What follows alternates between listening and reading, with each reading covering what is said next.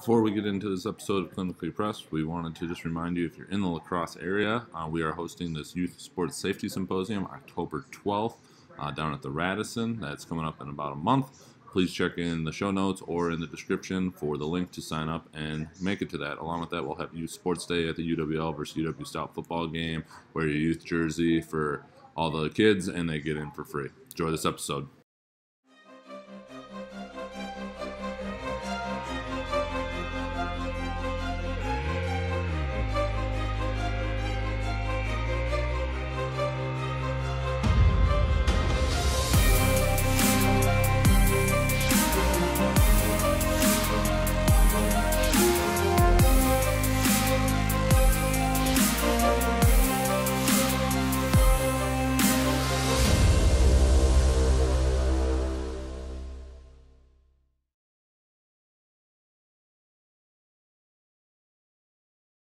Well, on this episode of Clinically Pressed, we're here with Dr. Jake Erickson. He is a sports medicine physician.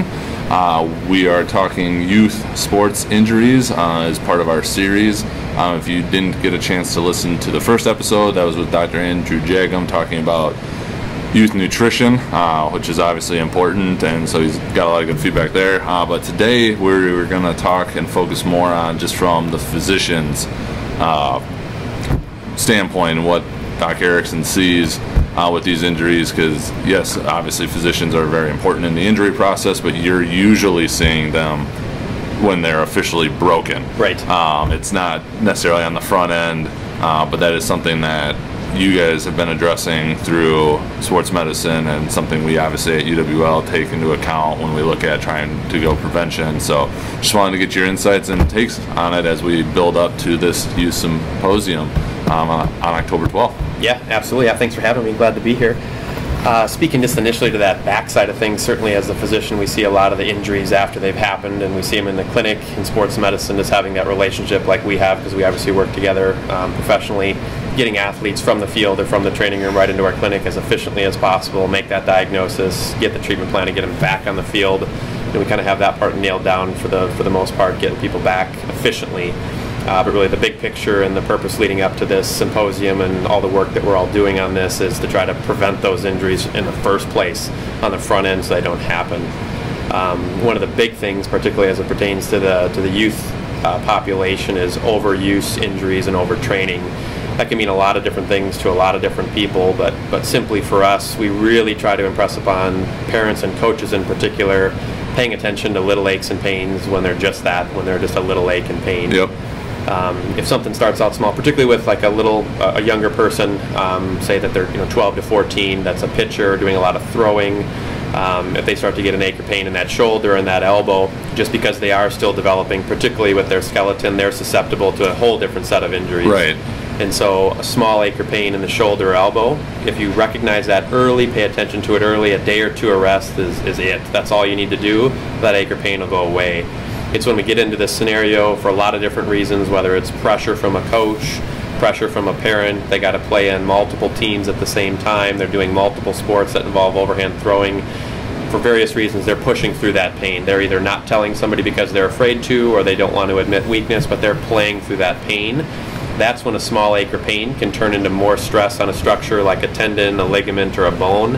And again, if that's pushed through too long, that can lead to a problem that takes them out of their season for a long time, and unfortunately it can take things from a non-surgical issue to a surgical issue. So it's really recognizing those small aches and pains early, and that really needs to come from coaches and parents.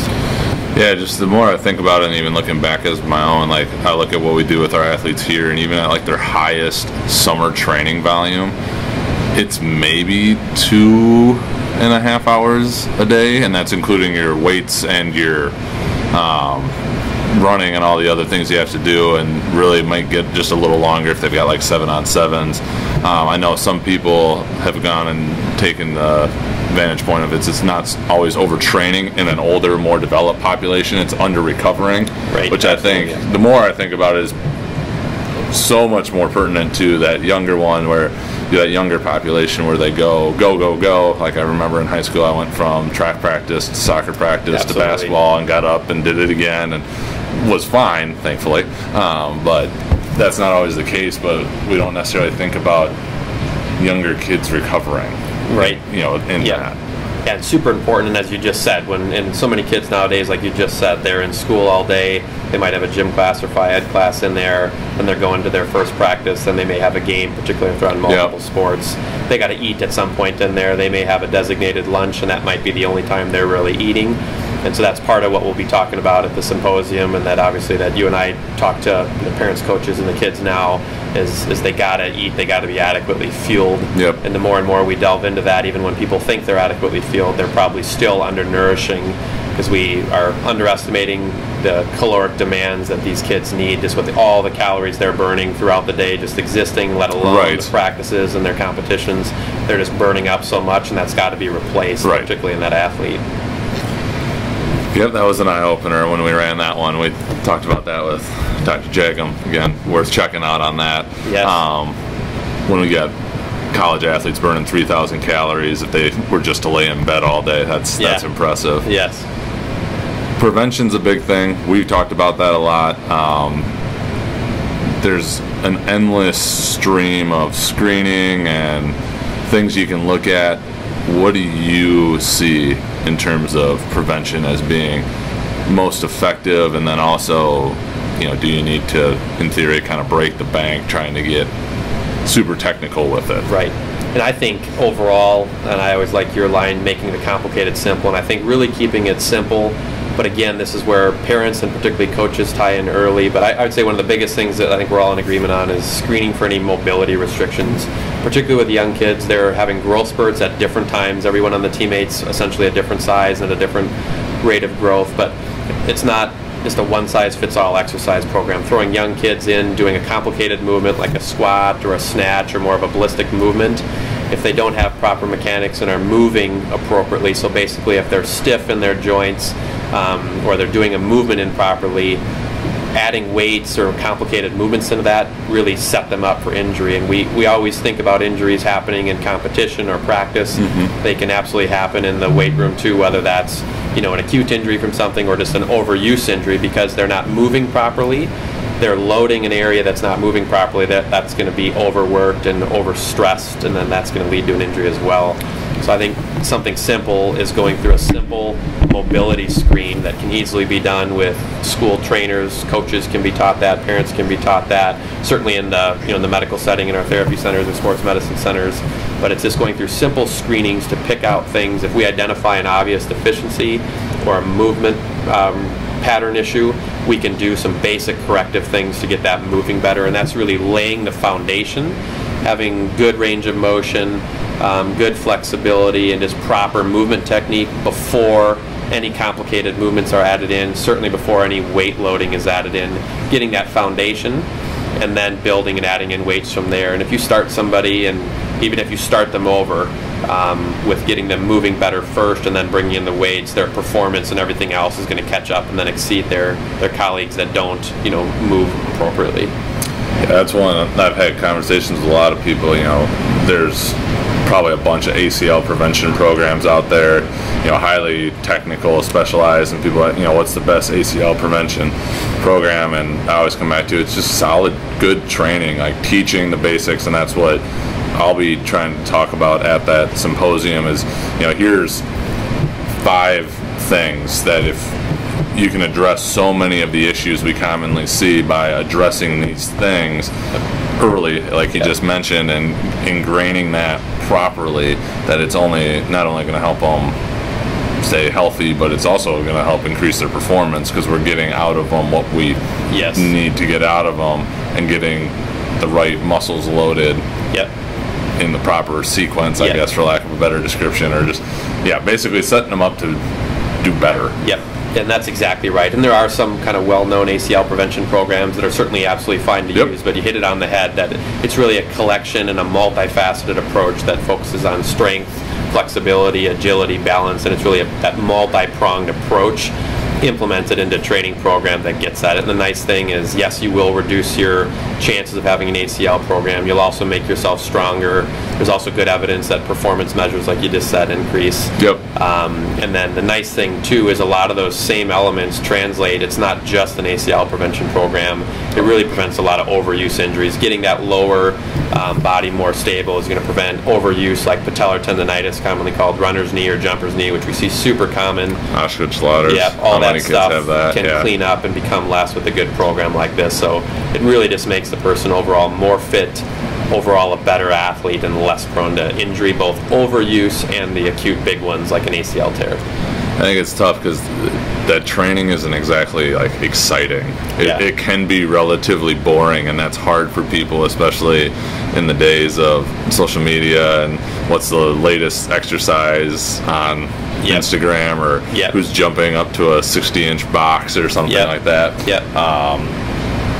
But I've made the argument, I haven't worked directly with or high school kids or younger, but just looking at what we have at UWL, like if we can get basic patterns, and we every January start off with teaching our football guys how to land, how to jump, hop, and land, and do it properly, and then it's sprint technique and driving your knees, and we don't get super complex until later in July as we're getting close. But I think you see the results across a much bigger scale, and you can have that effect even though it's not as cool as some of the Instagram stuff.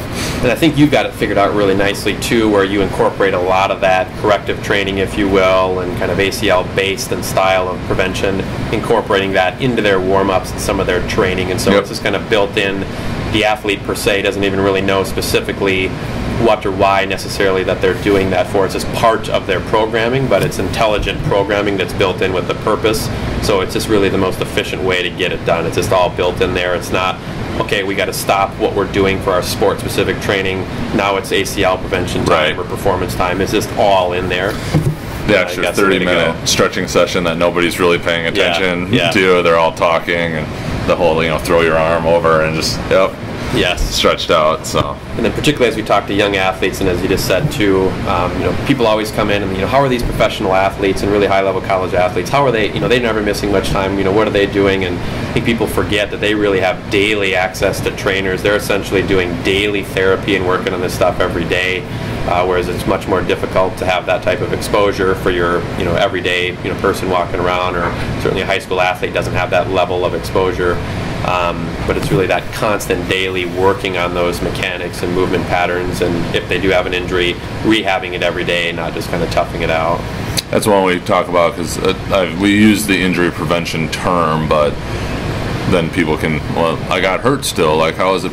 So we've thrown out the injury resilience too, where if you do get injured, because things happen, it's part of the game. That's why a lot of us have jobs and job security. Exactly. But we've also seen people get back faster because they're already in a good spot. That yes, something happened, sure, but their body is already advanced to where we can actually get them back, in theory, quicker.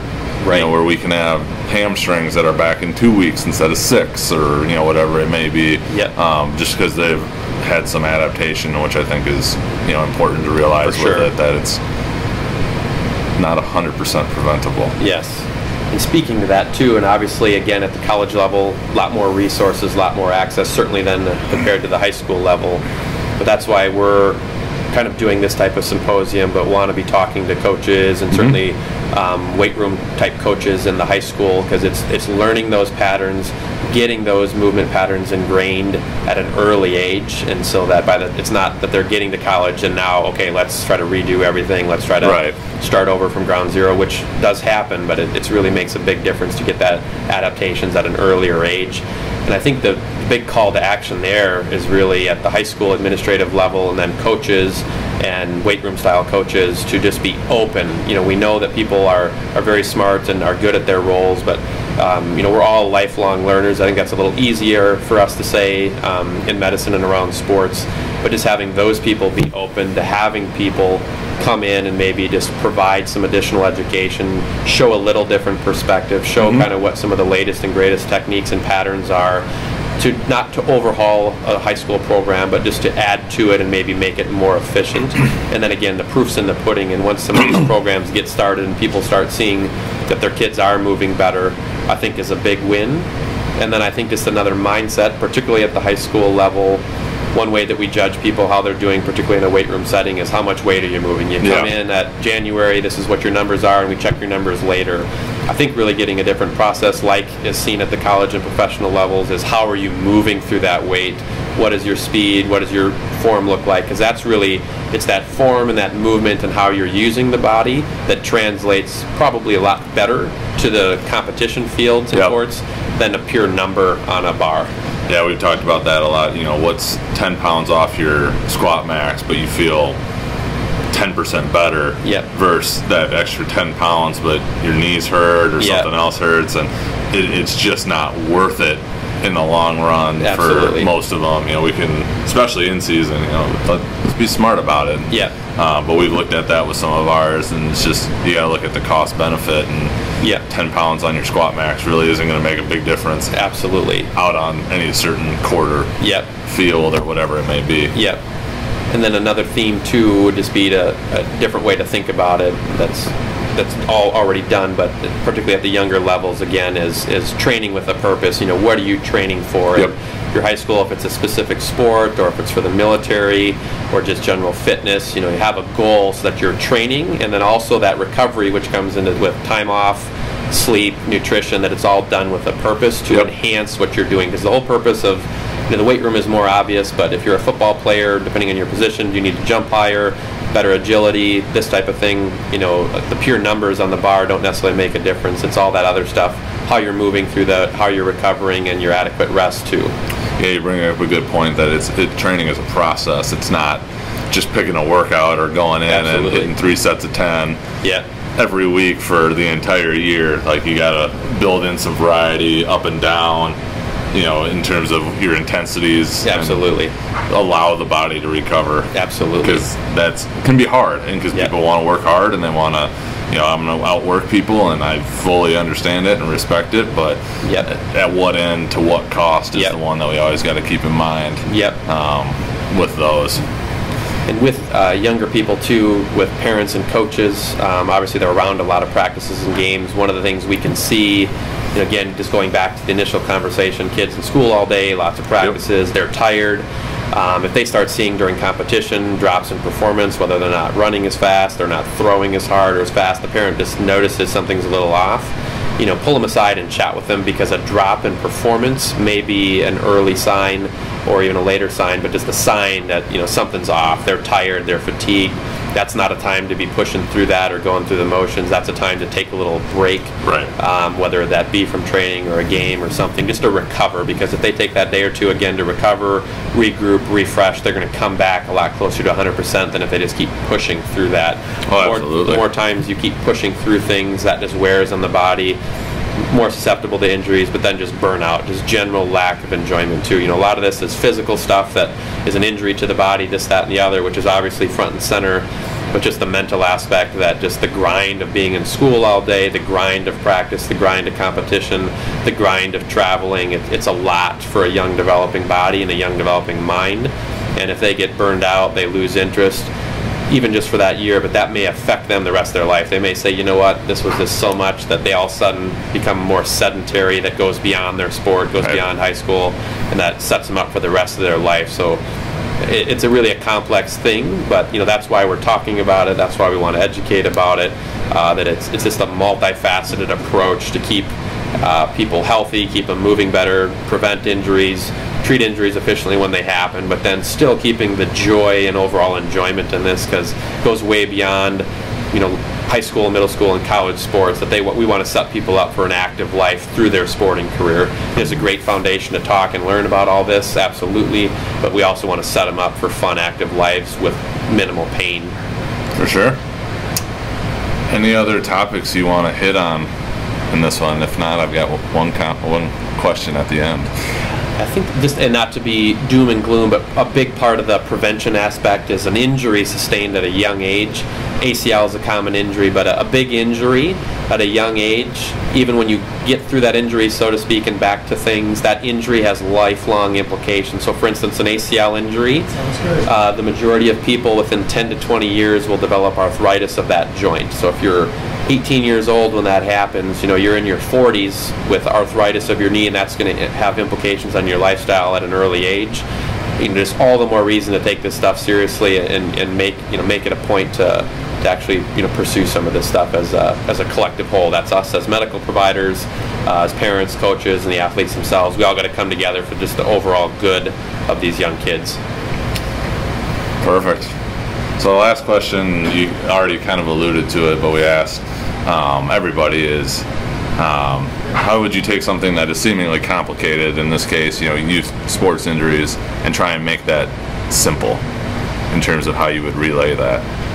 And I think, kind of summarizing, I really think just because the people that have the most face time, and we always look to the schools, particularly as we talk about high school, and that's going to come from coaches, athletic directors, and then your strength and conditioning coaches, and just trying to have open conversations. Everybody, is very smart in doing what they do, but just working together that, take the egos out of it, that, this way has worked for 20 years, keep people open to the idea that, boy, if we can screen people, get them moving better, not focusing so much on weights and numbers, making sure that there's joy and fun in this. We get it, it's competitive and everybody wants to win, but it's got to have joy in it, and always think about the long haul. I think we cannot forget that pushing through injuries at the high school level certainly is just really not a good idea, because if we're not going to go on and have a career in professional sports and you do something else, if you got a knee that hurts you every day of your life and limits your ability down the road to play with your own kids and grandkids, it's hard to see that for the high school kid. They can't think that far. We can't expect them to think that far, so we got to do it for them. We can't be pushing them and certainly pressuring them to do it. So I think it really just comes from an open dialogue, because it takes a multi-pronged team with physicians, with trainers, with all the people that we've mentioned to just work together. And I think it starts with educationness and open dialogue, that the overall arching theme is to keep kids moving better, pain-free, and having fun while doing it. I like it. Awesome. Well, thank you. Stay tuned. We got more episodes coming out as we lead up to this thing. But thank you for listening, and we will catch you at the next episode.